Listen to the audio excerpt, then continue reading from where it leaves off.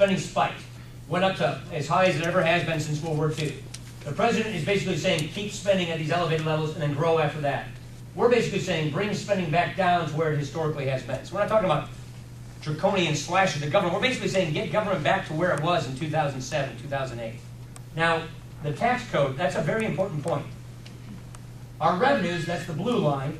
Our income tax revenues is this yellow line. Our tax revenues as a share of our economy have been remarkably consistent, meaning whether our tax rates were 92% or as low as 28%, the top tax rate, we still basically raise about 18 to 19% of GDP for our economy. Now, the real determiner of tax revenues, whether revenues are going up or going down, is economic growth. That's the key. You got the economy growing, then people are not collecting unemployment, they're collecting a paycheck and they're paying taxes. So the reason you can't even see these two lines is because they're right on top of each other. As the economy grows, so does revenues. When the economy goes down, revenues go down. So I agree with what you just said about GE and loopholes. We've got a tax system that's really upside down.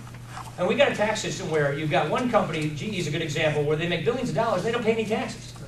And then you've got a company, I was just talking to, Dave Lynch over there, who's got Lynch display vans and Lynch motors. He pays taxes. He makes some money, but pays a lot of taxes. I was talking to a guy in Panic Lake 2 days ago who was a small business.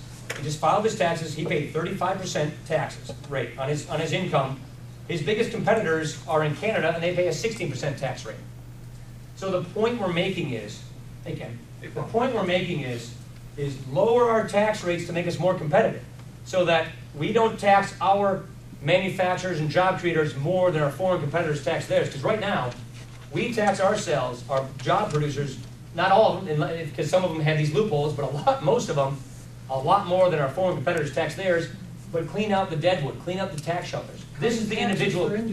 So let me just get into this. This is the individuals. So take a look at who among individuals get the tax deduction. The top 1% get almost all of the tax deduction. The top 20% get a little share of it.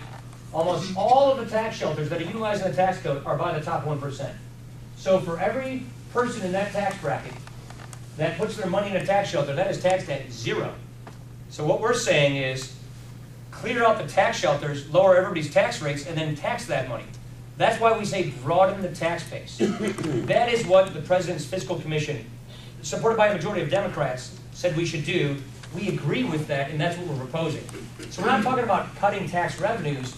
We're talking about redoing the tax code to make it flatter, fair, and simpler, and more internationally competitive, and then subjecting more of their income to taxation by getting rid of all these tax shelters. That, to me, helps us with revenues, but it also helps us grow the economy. Because in this international economy we live in, when you tax your businesses, your manufacturers a whole lot more than they are in China or India or wherever, they win, we lose. And we've got to be mindful of that. That is why I just don't think it's a good idea to raise our individual tax rates up to as high as 45%, which is the current law. One last point, and I know